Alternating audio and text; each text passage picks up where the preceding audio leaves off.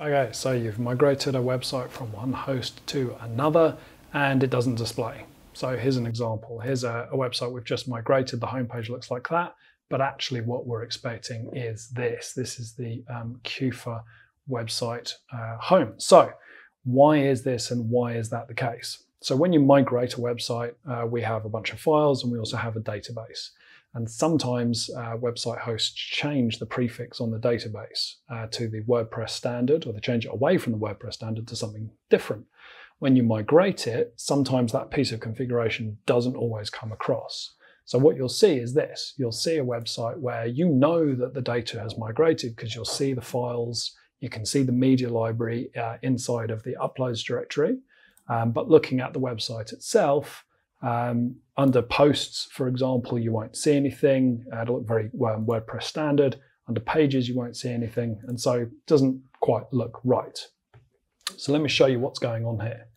If we have a look at the database, we'll see that we've got a bunch of tables. And we can see these ones here starting with BLV underscore.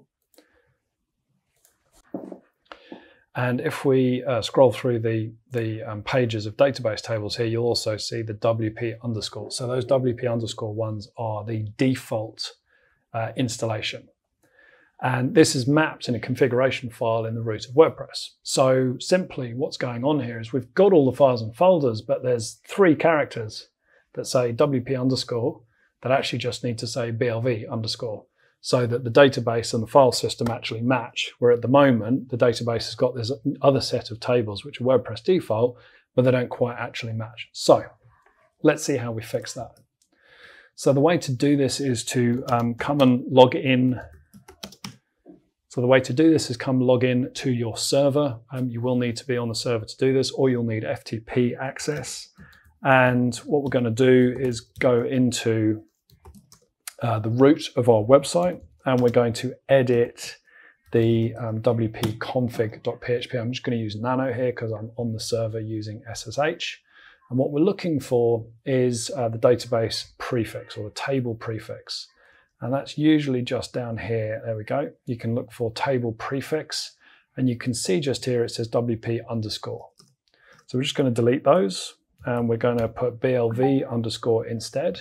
And of course, the BLV underscore matches these tables in here as well. So we don't need to change anything on the database. We just need to change how WordPress is and what WordPress is looking at. Now I'm inside of Nano, so I'm going to push Control and X on my keyboard. It's going to say, do you want to save the buffer? And then I'm going to go Shift and Y to say yes, and hit Enter. And now WordPress is pointing at those BLV tables instead. So the first thing I'm going to do is just go back, have a look at the homepage again. And all of a sudden, everything is now looking the way it should be. Okay, this is our staging domain, and this is our live domain. And I can get rid of that database window now. And if I come log in to the admin, when I'm now looking at this in admin, I will be able to go to posts and I'll see all of our posts and our content. Under pages, I'll see those pages, and the media library will now be full of all the media that we know is on disk but wasn't showing up previously. So that is how you fix a website when you migrate it that does not display correctly. Thanks very much for watching. If you found this useful, please like and subscribe below. We'll see you in the next video.